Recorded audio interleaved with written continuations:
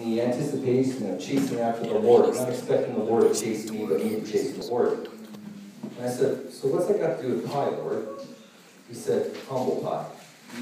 He says, before you can become righteous, you need to eat a lot of humble pie. Can you do that? And I said, yes, Lord, because I can eat apple pie, but I can eat humble pie. And yes, I can eat humble pie. I learned a lot in just the one night that I was there, and continued from our man of God and woman of God here, that I learned so much.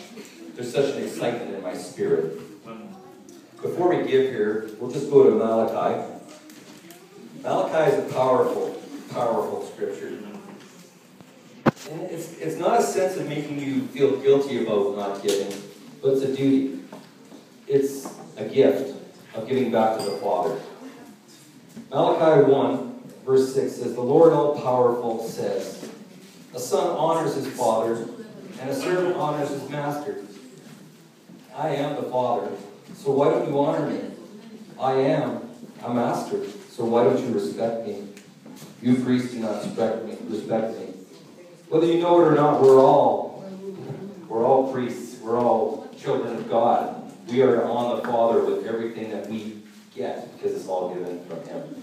So today I'm asking you, pursue the Lord with everything that you have in your heart. Do not tally, do not think that it's not worth giving what is honorable to God, because it's all His in the first place. I'm talking about a romance. God's wanting us to romance Him back. We want to honor Him, love Him, and fulfill Him, because it's all His first. And what He gives, He wants to give, and He holds stuff back because we're not willing to give back to Him first. Once we do that and realize how much love is there for us, He is going to overflow His love over us. But we need to give that back to Him. But the way we give it back to Him, we have to give it back to Him with love. So as we give the tithe and offerings, and we can have the baskets come forward, please. Just bow your heads right now and say, Lord, I love you, I honor you, and I put you first above all things. For you are mighty and all-knowing, but you are also the creator of everything, of heaven and earth, of everything that is important to us. Money is nothing.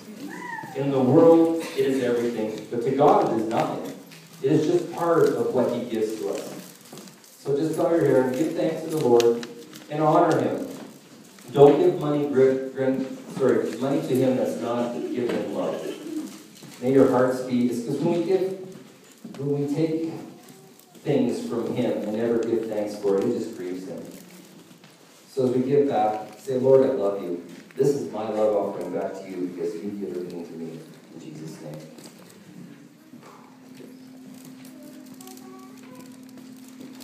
And I'd like to give a video for us too.